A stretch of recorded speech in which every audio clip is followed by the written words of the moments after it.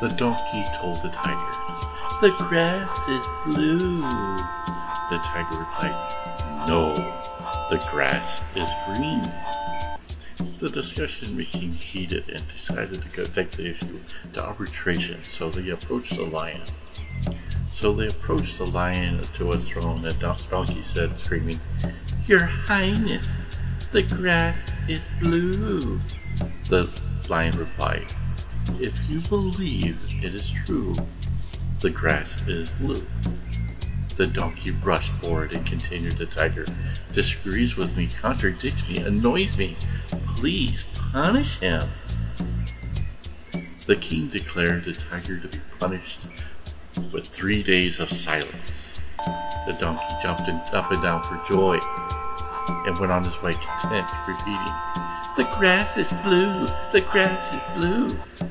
The tiger asked the lion, "Your Majesty, why have you punished me after all the grass is green?" The lion replied, "You know and see the grass is green." The tiger asked, "So why did you punish me?" The lion replied, "That has nothing to do with the question of whether the grass is blue or green.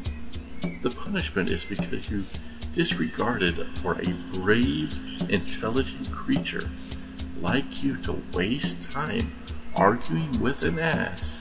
And on top of that, you came to me and bothered me with that question, just to validate something you already knew but was true.